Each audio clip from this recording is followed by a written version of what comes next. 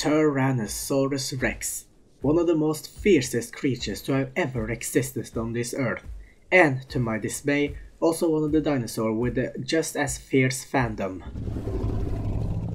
But let's put the defensive fanboys to the side and let's focus on what you should do in a fight as a Tyrannosaurus Rex.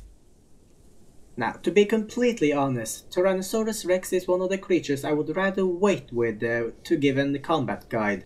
But seeing as Rexy won the poll last week, I don't really want to go against democracy. The reason for me being reluctant to give Tyrannosaurus a combat guide are mostly because of its current state. At the time of this recording, Rexy are currently going through what I would like to call development phase. Which means that Rexy are currently going through a bit of a stat change, ability change, and a lot of stuff that makes Rexy a bit difficult to analyze. What I mean is, the way to play Rexy now may very well change in the near future, but when that time comes, I'll make sure to update the combat guide videos. For now, I should focus on what we can do during our current state of stuff. So, let's begin. The PathOfTitans Tyrannosaurus Rex is a land-based carnivore, which means that every opponent you'll fight are mostly land-based creature. Or of course the creature that somehow makes their way from the ocean up the rivers and meets the Rexy when he comes to drink. When it comes to what subspecies you should grow, I really can't make that decision for you. I tried all three of them and I honestly cannot pick a favorite, so you will have to pick and choose and just find out which one you'll find the most comfortable with. The T.rex arsenal are also under development, and it's also one of the reasons to why I'm a bit hesitant to give a final conclusion on how to play as a T.rex. But I'll give my full opinions on that at the end of the video. For now, let's just analyze the current state of arsenal. The main weapon for Rexy is of course his mouth. We have his normal bite and you can kiss any victory goodbye if you don't equip that, followed up with a bone break ability that inflicts bone break based on how long it's held. Incredible useful for anything around your size. We also have another variation that does smaller damage but with a fixed time and better suited when you're facing faster opponents. For hide we have two options. We have Resilience Scale that does increase bleed and venom healing by 30%. And Lightweight Scale that increases speed by 10%, decreases speed by 40% and decreases armor by 10%. This one is kinda important, so remember this one when I analyze the updated arsenal of Rexy. The charge ability just really makes you run really fast and also causing damage to anything you hit. Kind of a stamina drain ability, and I don't use it and I don't find it useful in my opinion, but what do you think? The tail attack, a basic attack that causes light damage. This is also important, remember this category. One of the most important abilities to the T.rex, and I'm sure we're all familiar with it. In my case, I use the abilities and the attributes that are best for brawling. Also, the attack abilities, biting and stuff, I usually change that depending on my opponents. More on that later. To be completely honest, playing a solo T.rex, it is really not a good idea. But if you have no other choice, then here at least what you can do if you do meet an opponent similar to your own size. When it comes to battling Spinosaurus, they will always win in a battle of turn radius, and that is what you as a T.rex should try and avoid. In that case, you should always try and bone break the Spino. Of course, this applies to the Giga too, and any other opponents you will be fighting. Once you bone broken your enemy, it is paramount that you try and get behind them. Your opponent might have better turn radius or be faster than you, but that doesn't matter when he doesn't have the ability to run away. When it comes to opponents similar size to the T.rex, I usually use the charge up bite. But when I meet opponents that are a bit smaller than me, then of course they tend to be faster than I am. The only reason that I believe that the charge bite are effective against a creature your size are due to the reason that they are slow enough to get caught in the attack. The other attack drains less stamina and is better for faster opponents considering that they can just dodge the charge up bite. It's also pretty conspicuous, so it's not like they won't see it coming. They might be smaller than you and faster than you, but they can take less damage than you can. As soon as you bone break them, they are usually done. Of course, the attack does drain stamina, so you need to watch out. You can't just use the attack all willy-nilly.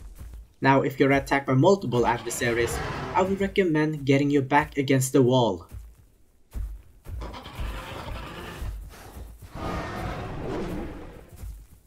At least get out of the position where they can attack you from every directions.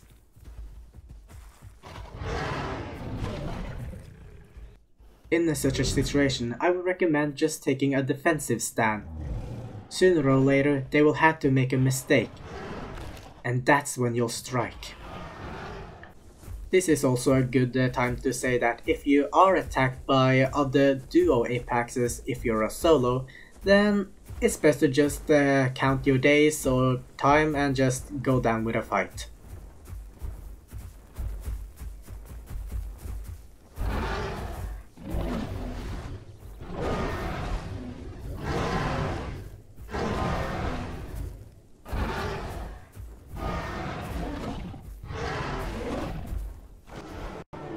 Seriously, if you play solo, even a group of 3 Allosaurus can kill you.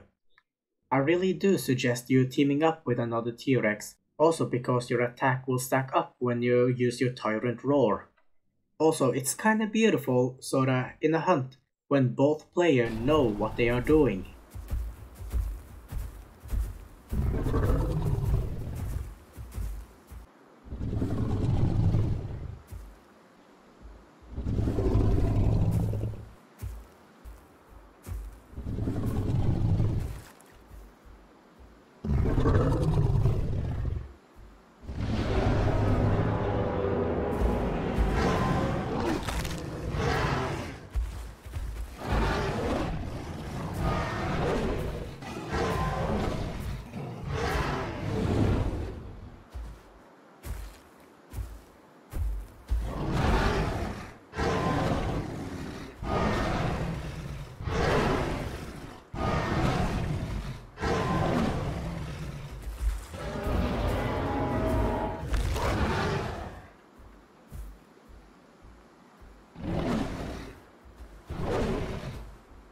I think this hunt speaks volume when I say that I really recommend you to team up with another Rex. Now when it comes to what terrain you should go for, or if you should even try and take the high ground, to be honest, I don't think it really matters considering that the Rex's hitboxes really works in every biome. Well, if I had to choose, I would try and go for a more open area and not with a lot of hindrances. If they obstruct your bone break, that's just wasted stamina on your side and free hits for your opponent. If anything, I have to say that the Rex's stamina is his worst enemy. The stamina drain on some of the Rex's abilities are just unbelievable.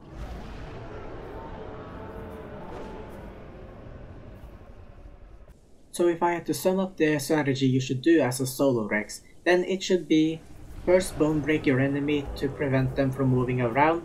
When they are bone broken, they will most likely go on the attack. Use the precise movement button or back away, and also activate Tyrant Roar. Once you've gotten the buff, just continue biting like your life depends on it.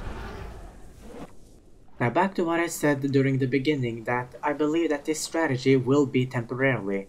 This is due to the fact that the stats to the T-rex has been changed, and of course it will receive some new abilities with the coming updates. Let's take a look on the new abilities before we take a look on the stats.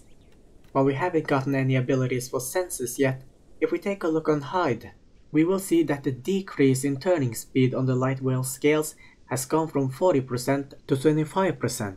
We also see no mentioning about the decrease in armor as it did before, so maybe light whale scales will be better in the future. As for leg ability, we finally have another ability called Strong Legs, which take 40 less knockback and 50 increased bone break healing. This is much more useful than the charge attack which just drains stamina. The tail abilities have gotten a new balance ability that increases turning radius. How well this will perform, we'll just have to wait and see.